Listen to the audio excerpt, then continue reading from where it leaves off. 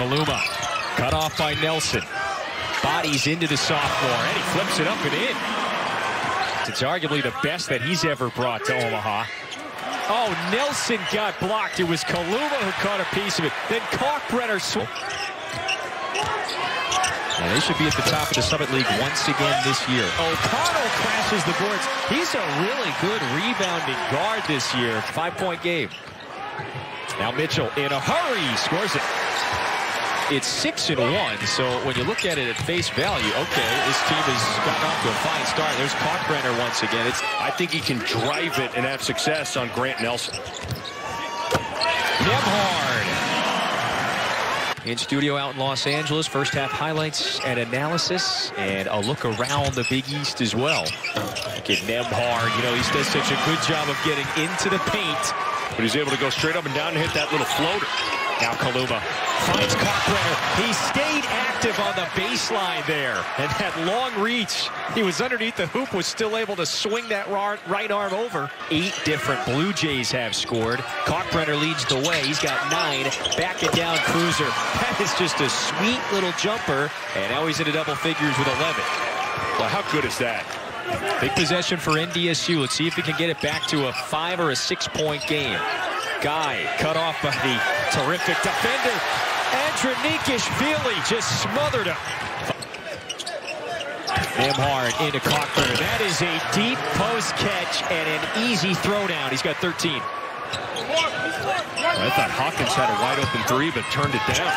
Oh, they get the high percentage and another throwdown for Kalkbrenner. He's feasting now. Some 2-3 zone from North Dakota State. Oh, lobbed it up to Kalkbrenner. They beat the zone as well.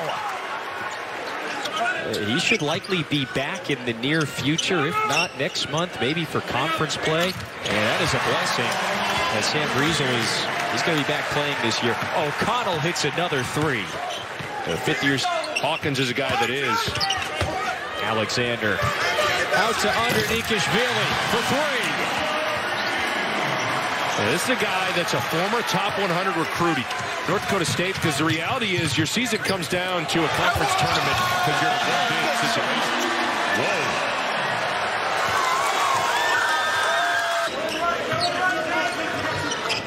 Nemhard wants to screen. The Canadian lobs it up. Wiesel hammers it down. The person who gets to use his actual name. Yes. There's Kaluma, and this one is just all Creighton. You know, lest we forget, by the way, Lead squad come to town. You better be ready to rock. So things get real in a hurry for the Blue Jays. There's the freshman from Seattle, John Christopoulos.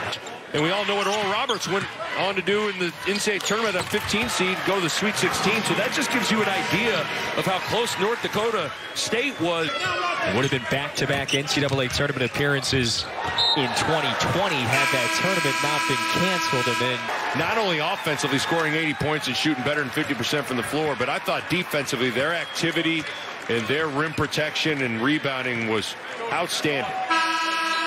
They hold NDSU to 35% shooting. That's now 11 straight against the Bison for Creighton.